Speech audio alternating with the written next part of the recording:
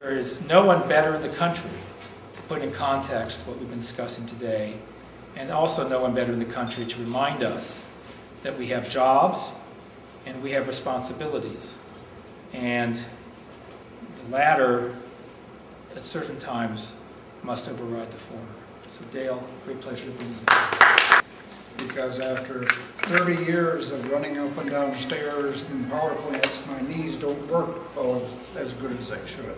This up and give you the big picture. And hold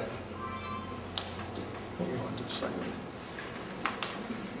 I will say this, I have not prepared any detailed presentation, and I didn't figure that I needed to, because I knew Dan had his mind wrapped completely around Nora with the facts and figures about San Onofre. I was given the opportunity. Dan asked me to review the report before it was issued to the NRC, which I did. And I can only say I am incredibly impressed with the amount of work that these guys did. The incredible amount of data that Dora went through, Dan went through, and how they get their their facts straight and present it very clearly as he's done here. I've known Dan for what, maybe almost 40 years, and starting from in 1976 when I left GE, and Dan has just kept on consistently going after this very serious problem that we face in this country and in the world. And I can only say that I appreciate the fact that there are people like Dan who are out there continuing to do this kind of work. I had retired about 7 or 8 years ago and figured I wasn't going to have to do anything more. And then Fukushima came along.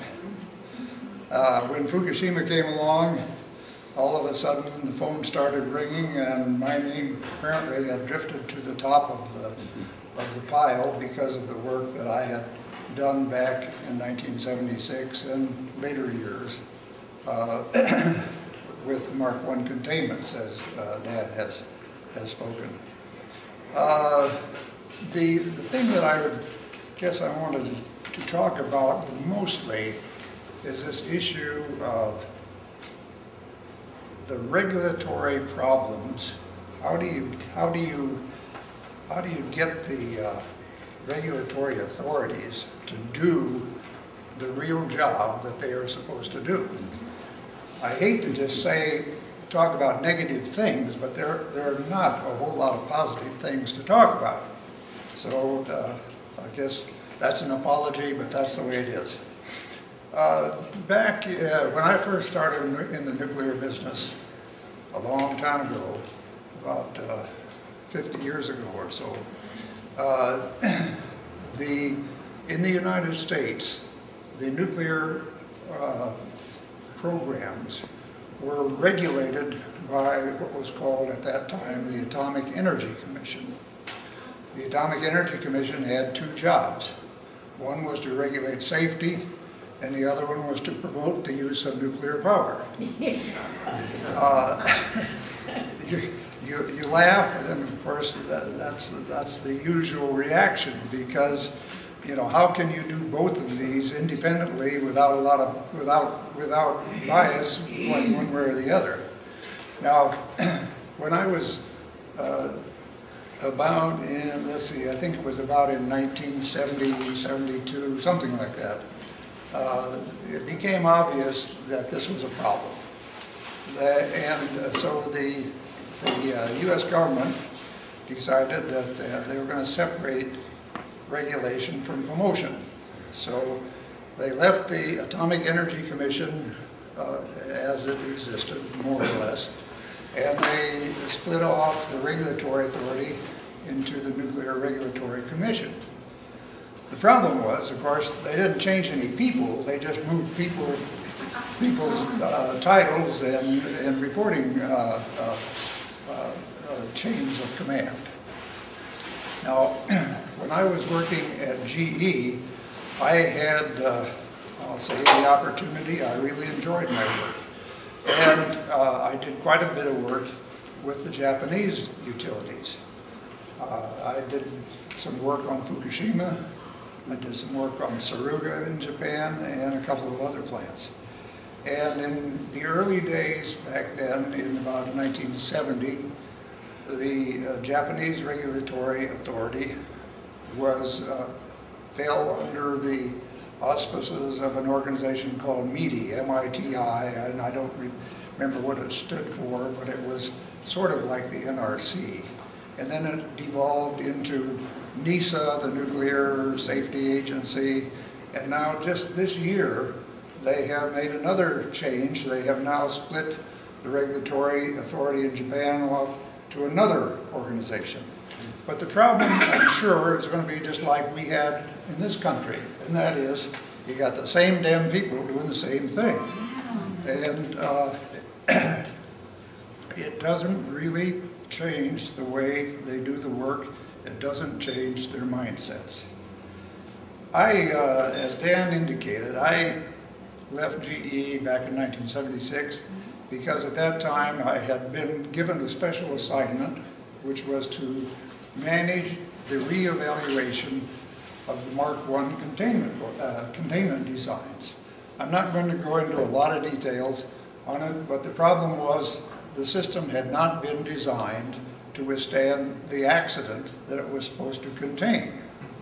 And we had some 16 plants already in operation in the United States, another 10 or so around the world when we became aware of that problem.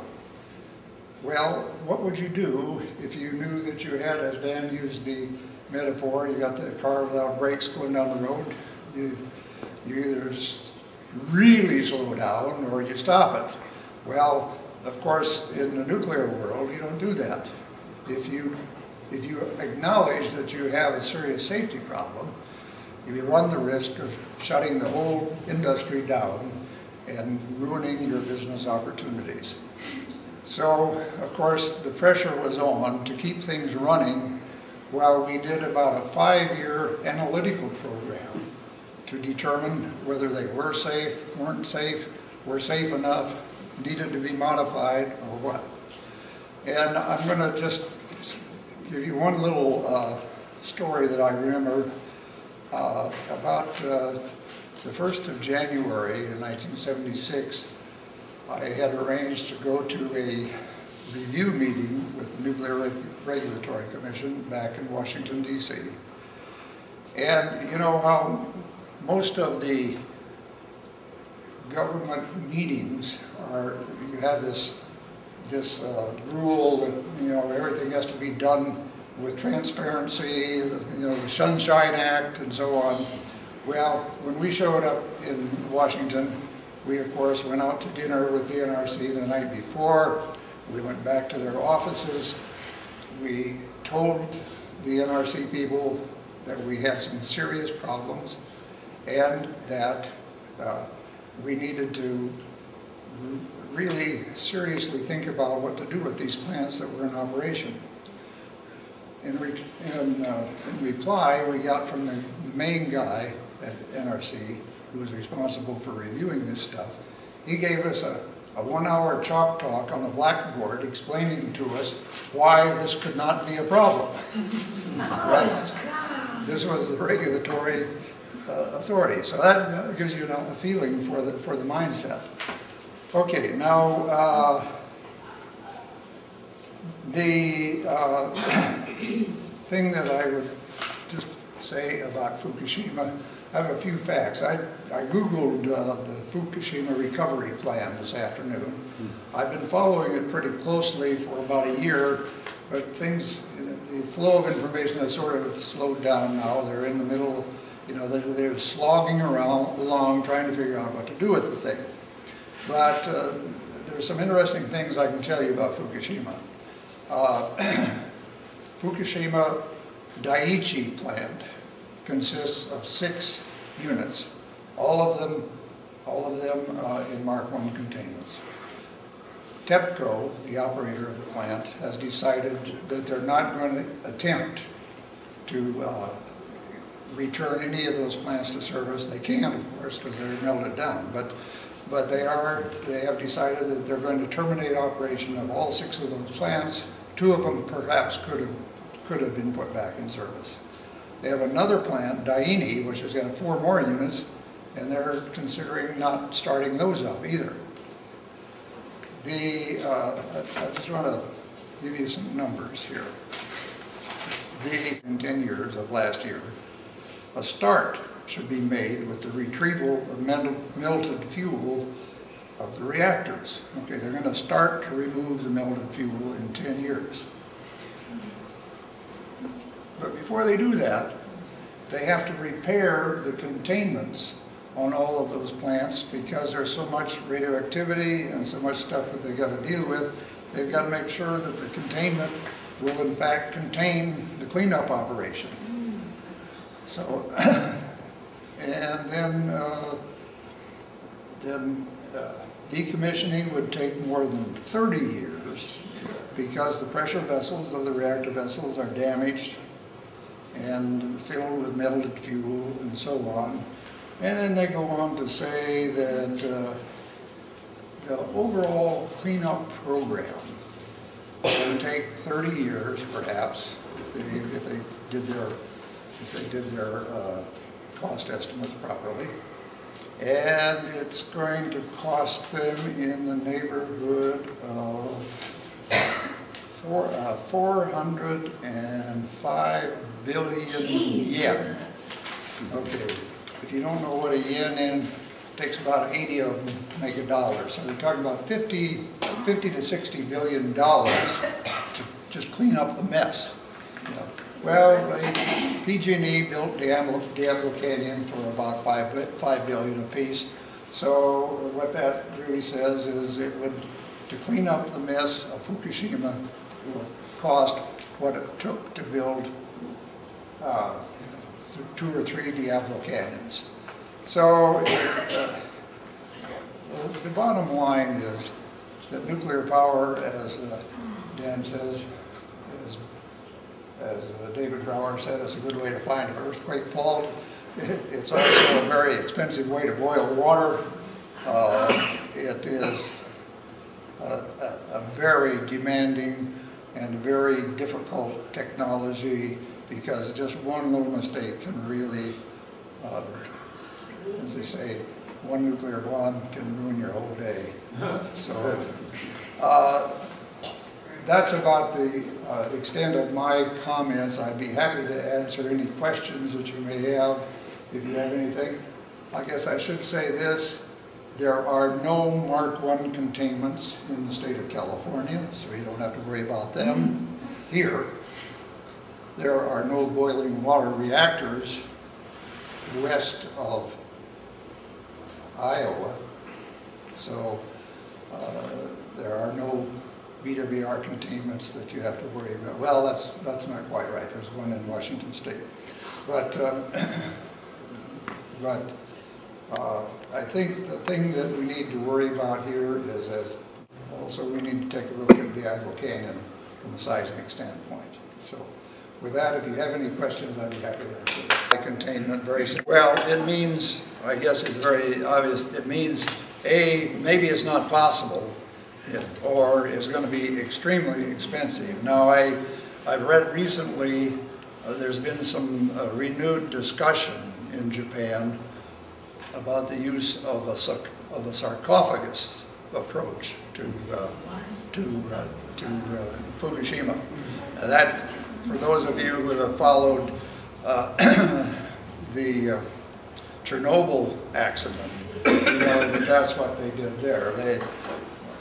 They basically buried it in concrete and lead and did not attempt to clean it up. And so there is a possibility that they may have to go that way in Japan at Fukushima. I get a report about every 2 weeks from Japan, and you know they're extremely technically detailed and complex, and I don't even try to read it all.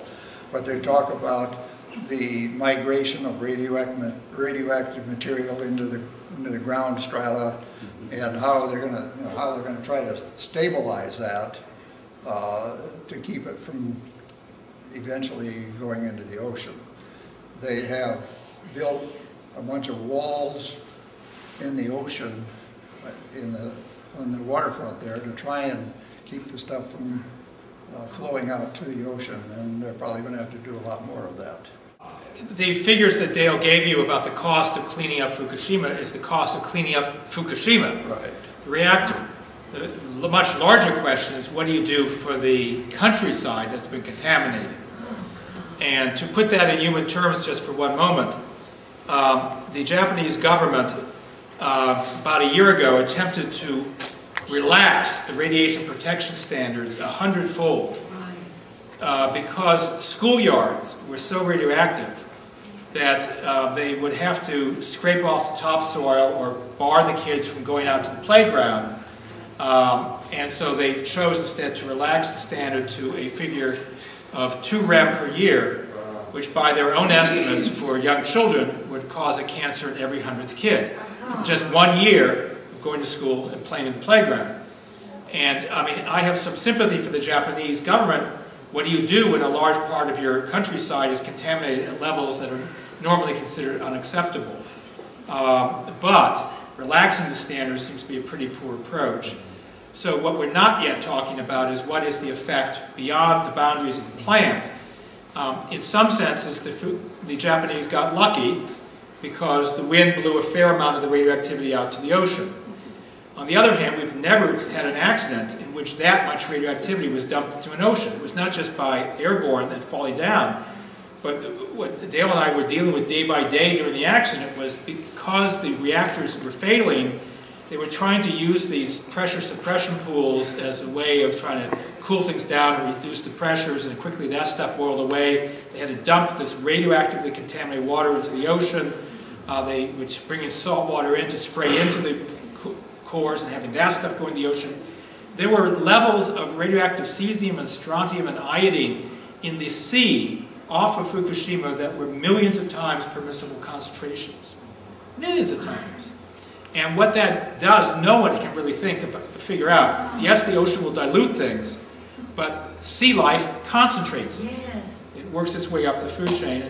I have not seen any models that deal with what the long-term effect are of that much radioactivity going into an ocean. So, you know the old line, it's a lot easier, once the toothpaste is out of the tube, it's very hard to get it back in. Well, nothing is truer than radioactivity for that. And so, what you want to do is avoid getting it out. And it didn't happen. You should understand what the two of us were going through during those days. We heard they lost power, we heard they lost backup. We didn't quite know why they lost the backup, now we know, it got flooded. And then, I mean, you understand, there's someone who's been technically critical of nuclear power for years.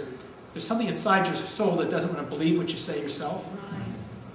It can't possibly be that bad.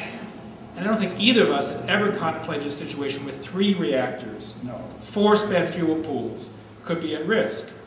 And then we watched while one reactor after another had hydrogen explosions. We'd always thought a hydrogen explosion was theoretically possible, something you kind of worried about, but we kind of worried about it on paper. And to see the actual footage of the explosion, and then to see another one, and another one. I mean, it wasn't, this was one quirk for one reactor, this was a fundamental design defect. And that is, in large measure, what Dale had been arguing about from the beginning. These containments, to save money, were small. They couldn't contain the accident. And we saw at Fukushima, the stuff went right out. And Dale is being very kind to California to say we have no BWRs, boiling water reactors, no Mark I containments. But he was also reminding me that boiling water reactors don't have steam generators. Because we have pressurized water reactors, we have steam generators, and that's what's failing at San Onofre. Well, in fact, Dan, at GE, the party line was, we don't have to worry about steam generator failures because ours already failed 100%. Yeah, we pre-failed our steam generators by not having them. Some acoustic devices to listen for vibration, and the problem was they weren't listening for the last year or two. During the period that the steam generators were tearing themselves apart, the acoustic sensors were detecting that, but the operators simply ignored it. This time they might not ignore it quite as readily. But that's not, look, what concerns me is not a 1-2 break-in with a small amount coming out. What concerns me, there's certain kinds of accidents that you worry about with steam generators. Dale knows this vastly better than I, but you worry about a main steam line break. If the main steam line breaks, you reduce the pressure on the outside of these tubes, which essentially puts them under tremendous stress. And that stress, under certain circumstances, could cause them to burst. So if I have a main steam line break, I can propagate a whole bunch of tubes breaking. And the reason this is particularly nerve-wracking for San Onofre is that they had 8 tubes in Unit 3 that when they pressure tested to the kind of pressure they might get if there was a main steam line break, they burst. And they burst when they were 11 months old. And under normal circumstances, they wouldn't even gone in and checked to see how much wear there was for another year plus. So if the model's wrong, if they get a lot of wear between shutdowns, and something happens, you can have an accident. Look, I think both of us would say there's a pretty reasonable chance they could run for 5 months and nothing's going to happen. There's a reasonable chance they could start up and run for another 10 months and nothing would happen. But there's a non-negligible chance that something could happen. And you're gambling with an awful lot of people. One thing that you did not mention, I don't think, in your presentation, is how many steam generator tubes there are in these plants. Each steam generator has about 10,000 tubes, and there are 2 steam generators in each unit. So there's 40,000 tubes. A lot of places where something could go wrong. You also should know that the steam generators at San Onofre, to the best I've seen reported, I believe is correct, are the largest steam generators in the country, which is a part of the problem. They're trying to extract a massive amount of heat. And they had to do some innovations with the design. Maybe my ring finger. And I think Dora said they're 4 100ths of an inch thick. Well, that's what they're supposed to be. There are thousands of them now that aren't. Because those figures I showed you are the wear. So they've lost 10%, 20%, 30% of the thickness. They're supposed to get plugged to 35%. But they're already like halfway there, the ones they haven't plugged. And that's pretty amazing. You know, your teeth, your adult teeth, are supposed to last your life or close to your life. At a certain point, you begin to have a little bit of grinding down of them on those surfaces. Okay? Well, that's okay when you're in your 60s. You know, you've eaten a lot of meals. It's not supposed to happen within a few months of you getting that first set. And that's what's happened with these steam generators.